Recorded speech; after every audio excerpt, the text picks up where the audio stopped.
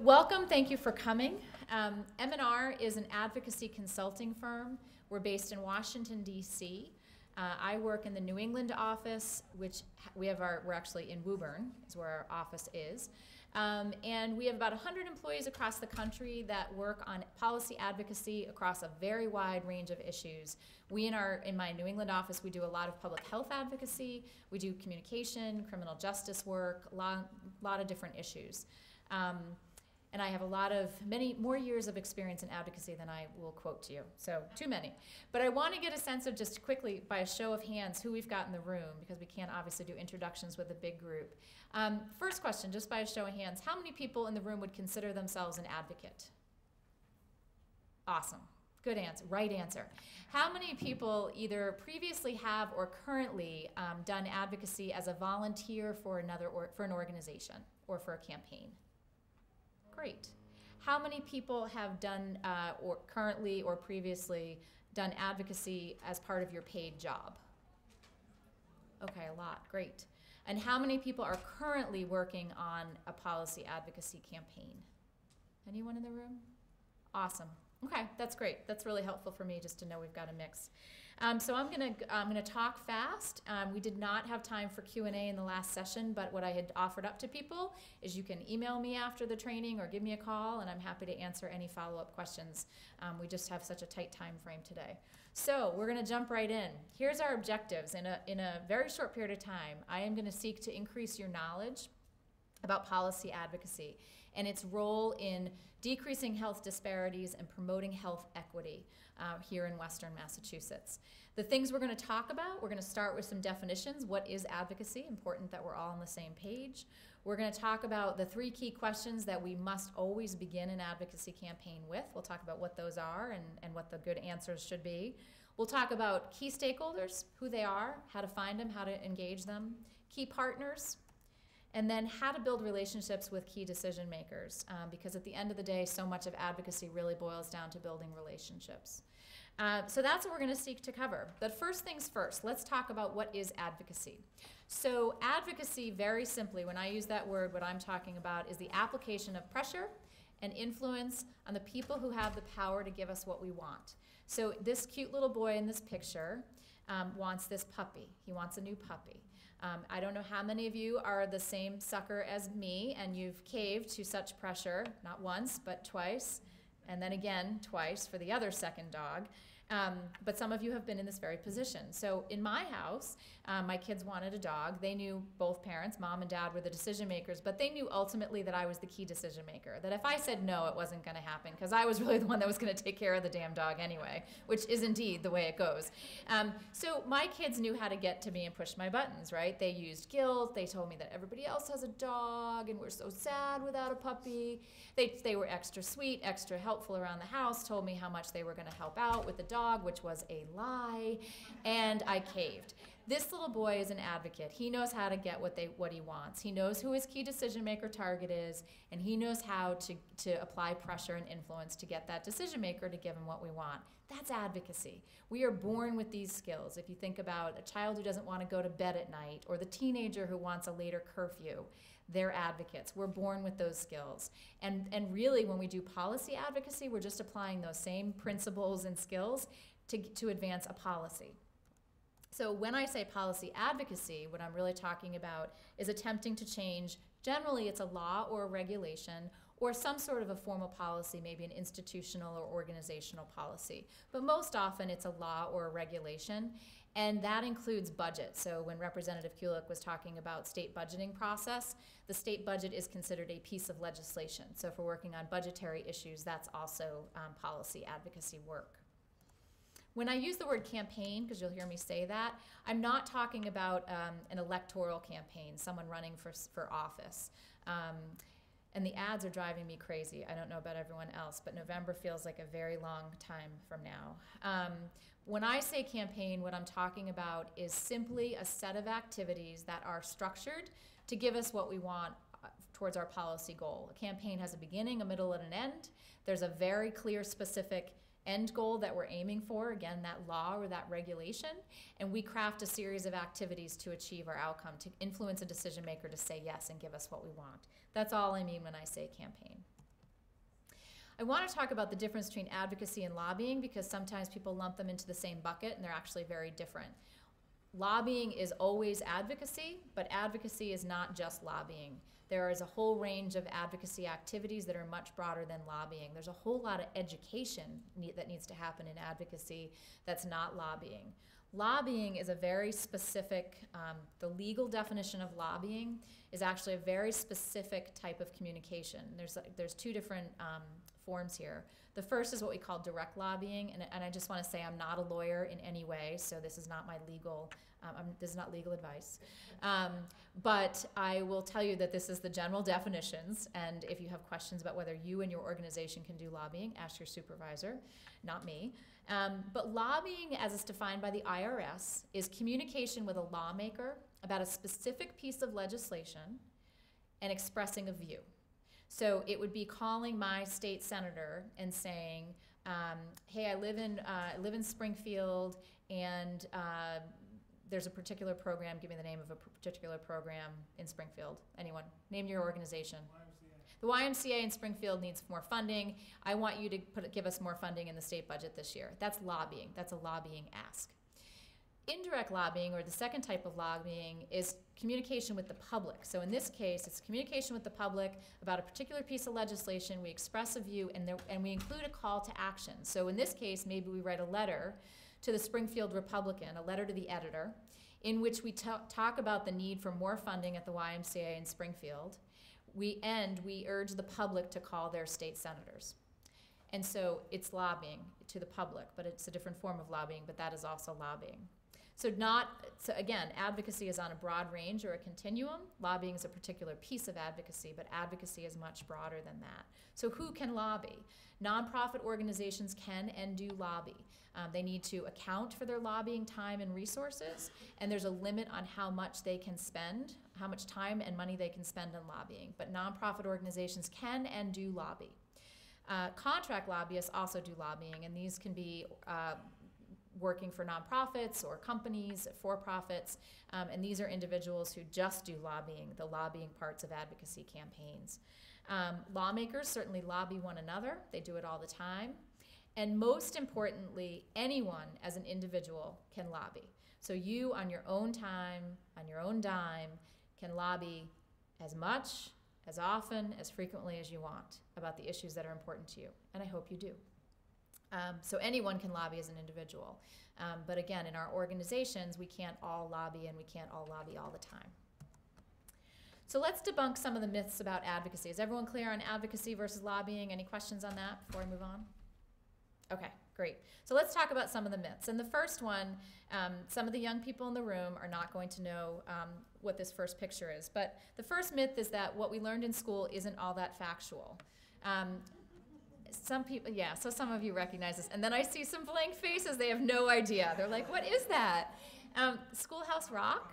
That rings a bell? So this was a very adorable Schoolhouse Rock video. I think it's on YouTube for the young people in the room. You can go home and Google it. I'm just a bill on Capitol Hill. And it made it sound like getting a bill to become a law was this very democratic, logical, linear process. It made sense. The reality is that that is not the way legislation happens. It's really a lot more like General Hospital. It's a lot about relationships and who knows who and who's talking to who today and who owes who a favor. And it can feel very much like a soap opera a lot of the time. And it often feels not very democratic either. Now, the bad news in that is that sometimes it doesn't feel democratic and it feels like a soap opera. The good news in that is that it's about relationships, and relationships are so important in advocacy that what that means is that we as individuals can be tremendously powerful if we build relationships with our key decision makers. And so just to sort of keep that in mind, but really important to know, you know, that little jingle, it's not really the way it works. I mean, yes, there's a process that bills need to move through, but there's a lot of turns and detours and roadblocks along the way. It doesn't really happen as nicely and neatly as that.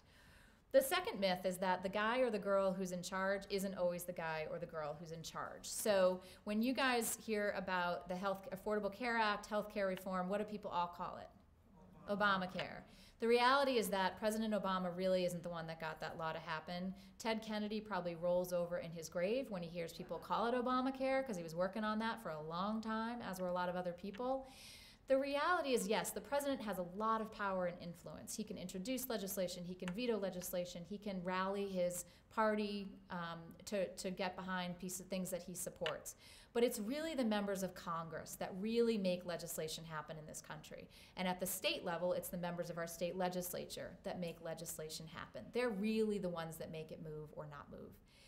But it's important to know that within that, there's really only a small number of individuals who are in leadership positions that really have the power to make something happen or not.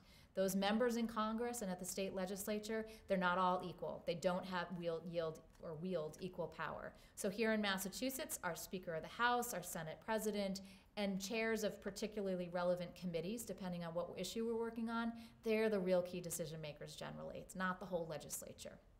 So really important to know that. The last myth that I hear people talk a lot about is I don't know how to do it, or it's too hard, or it's a little bit scary. I don't know how to call my lawmaker. What's that, go to the State House. I don't really know if I can do that. And I want to just sort of give you my own personal story about how, this is a myth. To me, this is just a myth. So this is me. It was the 1980s, can you tell? Big poofy sleeves.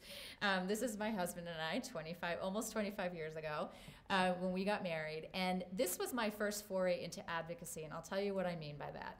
I had no idea what advocacy was. I'm not sure I would have been able to tell you really what it meant at all in any way. And I was very young. I was like 12 when I got married. When I say 25 years ago, I was like 10, maybe 10. Basically when my parents said, here's how we think the reception should go, I was like, yeah, that sounds great. I went along, whatever. The one issue I stuck my heels in the ground on was around, I wanted a smoke-free reception. This was before my years in tobacco control policy advocacy, and it had nothing to do with knowing any data or information around smoking. I just knew I hated it. It made me cough, it made me sneeze. My parents had spent a lot of money on that dress with the poofy sleeves, and I didn't want it to smell like smoke. Well, this was a really big deal. My parents freaked out, and the reception hall freaked out. And they said, we can't have a policy we can't tell people not to smoke. And I said, yes, you can. And I pushed, and I pushed, and I pushed my parents to then push the reception hall. And guess what? I had a smoke-free reception, which was awesome. I was an accidental advocate. I had no idea that's what I was doing at the time, but I changed that policy of that reception hall for that one wedding. I'm sure they went right back after that. But that was my foray into advocacy. Part 2 of becoming an advocate was this. This is my son Jake, my second son, and he was born with a very serious life-threatening congenital heart defect. He has half a heart. He had 3 open heart surgeries. And if you have ever been in the position, as I know many of you have, of being a caretaker for someone who is ill, you know that you become an advocate immediately. And no one has to tell you how to do it. You know how to do it. You've got all those skills. And that was my second foray into becoming an advocate. And this is long before I did professional advocacy for work. That's how I learned to be an advocate. So it's really not hard. When you're motivated and when you care about your end goal, it's really not that hard. And it really shouldn't be intimidating, because it's really not that hard. Hello, Frank. Hey, how are you? Man, how you doing? Good. I'm coming here to heckle you. Are you going to heckle me from the front row? Because I don't have a lot of time to be heckled. So let's talk about the role of policy advocacy in promoting health equity, because that's obviously why you all came out today. So how many people are familiar with the county health rankings and roadmaps, by a show of hands? Awesome. Tremendous resource. If you haven't been on there, write down the website, or when you get the PowerPoint, you can click on it. It's a tremendous resource from the University of Wisconsin, and basically you can search by county, and you can pull up a tremendous amount of data, health-related data about your county. You can't search by city and town, unfortunately, but by county. And you can look at how your county compares statistically to the rest of the country and to the rest of the state. And so what I've done is I pulled for each of the Western Mass counties, not Worcester, Berkshire, Franklin, Hampden, and Hampshire. I've pulled a couple of the statistics that jumped out to me around health disparities. And if you look at these, you can see you've got a couple counties with adult smoking rates that are higher than the state average of 15%. I think the highest it was 19% in Franklin County. Children in poverty in Hampden County, you've got 31% compared to 15% of the state. Really dramatic health disparity. Low birth weight babies is higher in Berkshire County than in the rest of the state. And if you look at Hampshire County, is anyone from Hampshire County? I asked this in the last session. What is going on with your drinking water? I don't understand, but drinking water violations, I don't even really know what that means, but it's not good. And you've got 22% compared to the state at 8%. So you might want to think about bottled water, I'm thinking. But in each county, I show you this, I know it's just a snapshot, but I show you this to say that every county in Western Mass has some health disparities. They're different, they vary, they're greater in pockets in some areas than in others, but you all have health inequities, you know that.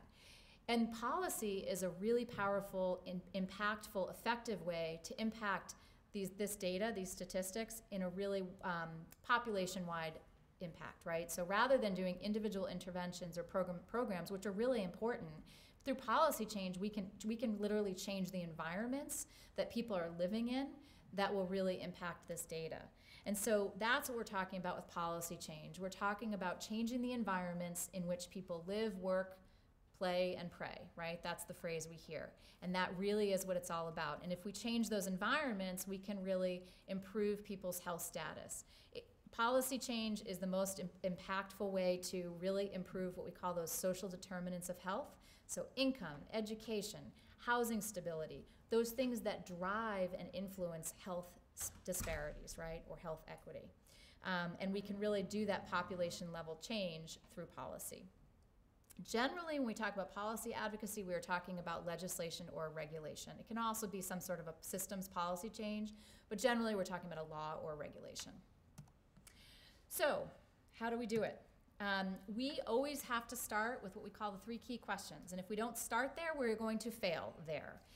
But we work with an awful lot of clients and advocates who don't start here, or who don't answer the questions fully or correctly. The first question is, what do you want? What is it you want to have happen? What do you want to be different at the end of the day? What is the law or policy, the regulation that you want passed or put in place? Or what's the funding that you want to secure? The answer to that question needs to be very specific, and we find that often groups will jump to tactics and strategy without really intentionally and specifically answering this question. Many years ago, we had as a client the Susan G. Komen Foundation, and we said, what do you want? And they said, we want to eradicate breast cancer as a leading cause of death among women. That is an awesome, aspirational mission and goal. We can't legislate it. There's no policy that we can pass that's going to achieve that end goal. So what do you want needs to be a very specific question answered, right? About a specific policy that you want to change. So that's the first question. The second is, why do you want it? What is the data? You've got gobs of data. We heard that during the panel. You've got tons and tons of data. You've got to pull together the data that both illustrates the problem that you're looking to change and supports and defends your proposed solution. And we've got to have those answers because that's how we're going to really propose our policy and support it and defend it. The third question is often the hardest for people to answer, and that is, who has the power to give it to you? Again, this needs to be very, very specific. It is not a good answer to say the Massachusetts legislature has the power to give it to me, because that's not true. It might be 1 or 2 members of that decision-making or that legislative branch that really ultimately have the power. And we've got to answer that question very specifically and correctly. And you've got to make sure you've identified the right decision maker. So I'm outing myself publicly today, and it's a little uncomfortable. I'm going to share with you my worst, my most horrible failure as an advocate ever. And so remember this story and learn from it well, because it still scars me to this day. I was working in Methuen, Massachusetts. Methuen is in the Merrimack Valley. The official name is the city formerly known as the town of Methuen.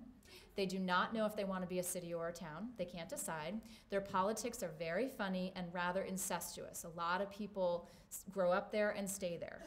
It's small town politics in kind of a city. It's a little bit weird.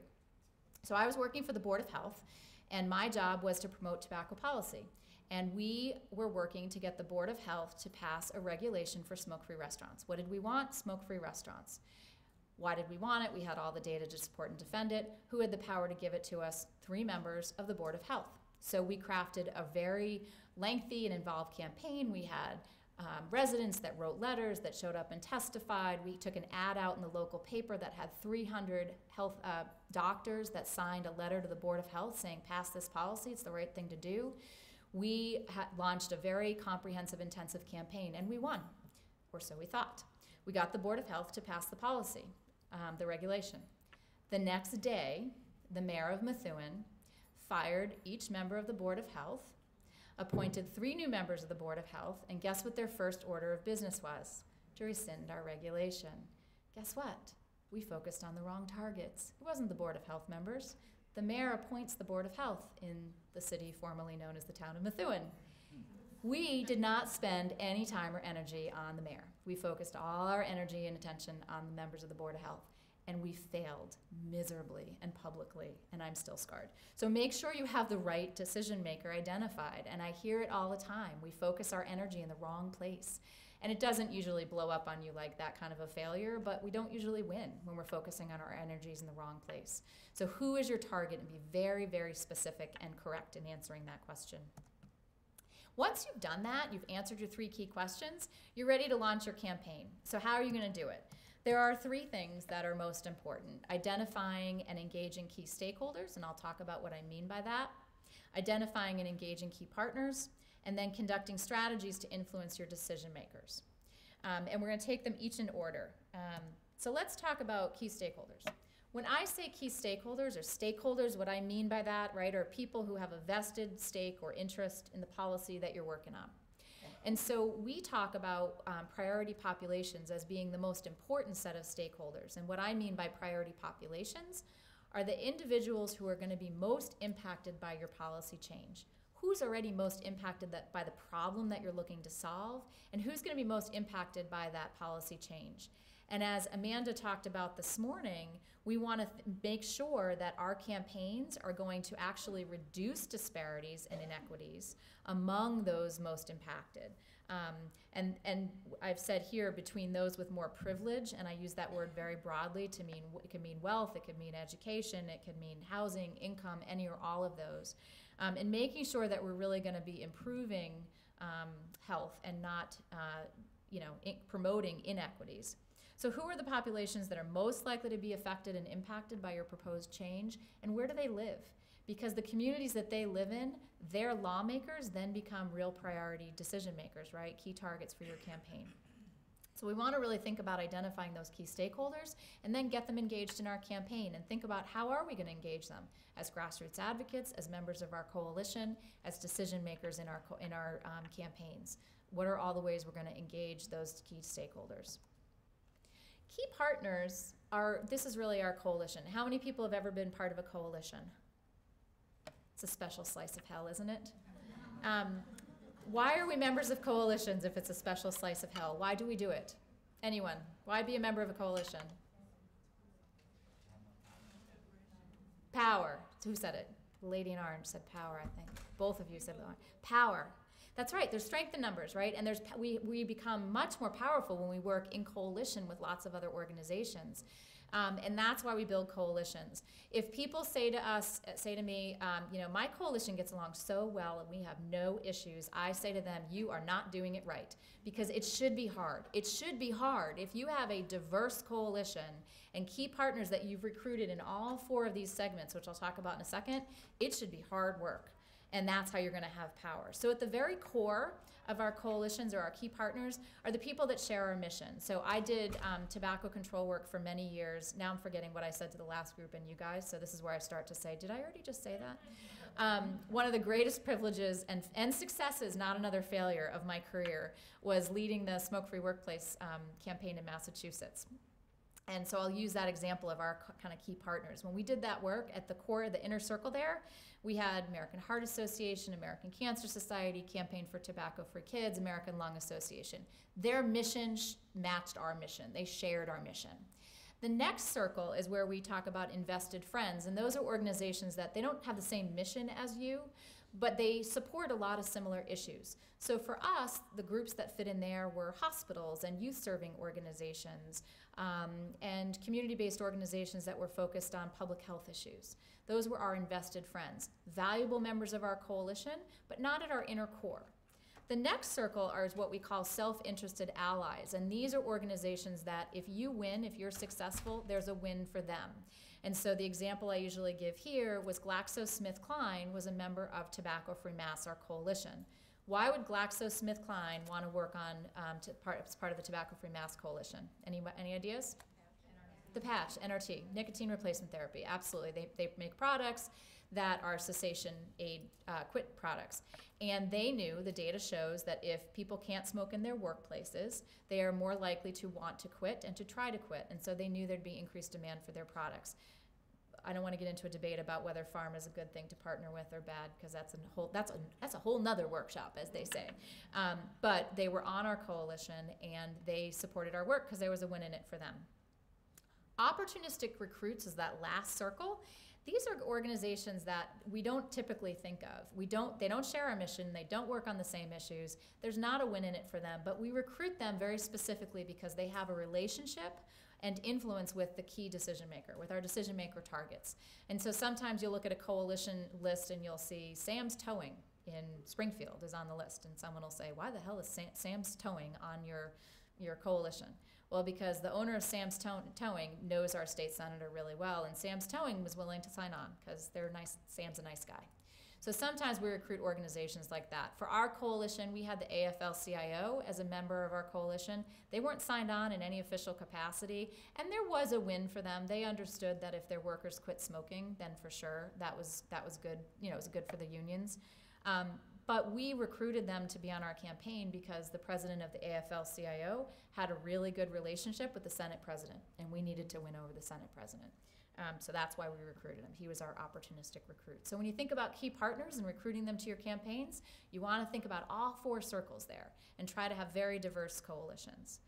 Once you've done all that, then we really embark on campaign strategy. This is definitely a whole workshop in and of itself, but I just want to touch on this quickly. This is the framework that we in the New England office use for advocacy. We call it the Power Prism.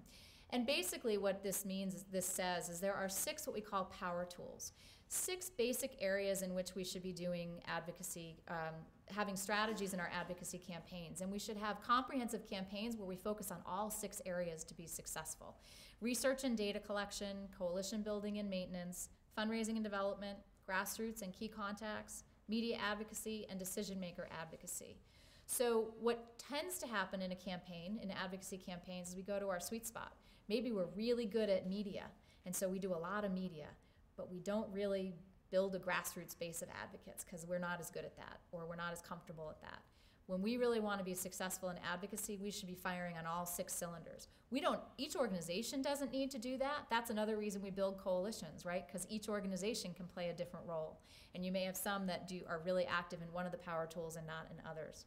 The term power prism is very intentional. The word power is very intentionally chosen, and some people don't like that word.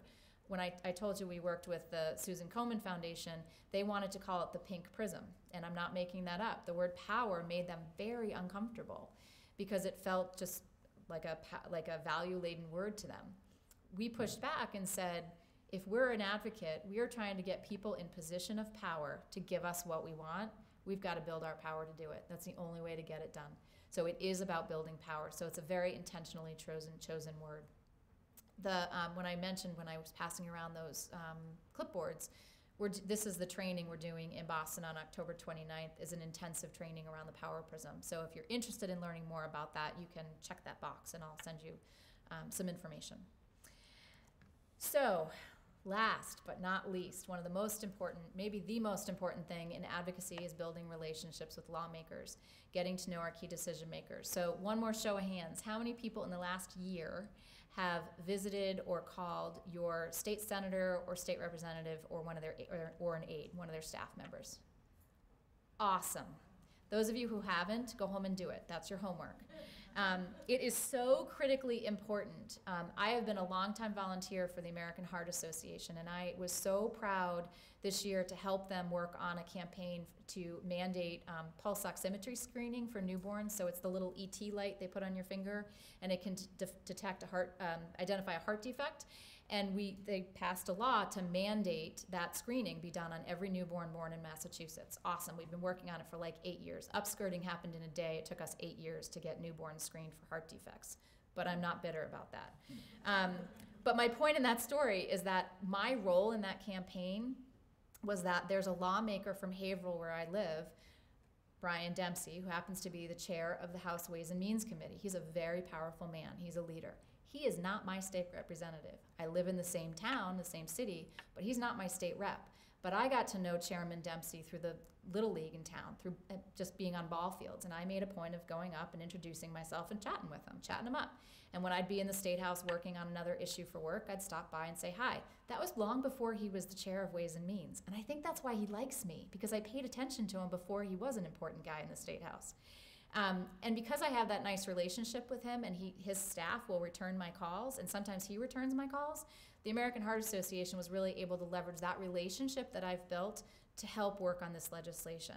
So that was a role that I played that I was really proud and happy to play. And by the way, it took me like this much time. I didn't spend a lot of time, but when they needed a phone call put into Dempsey's office, I would do it. And I'd get a call back from his staff because they knew me.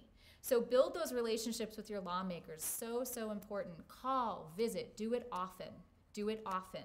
I think about the parent who whines and complains to the older kids and says, you never call or visit anymore.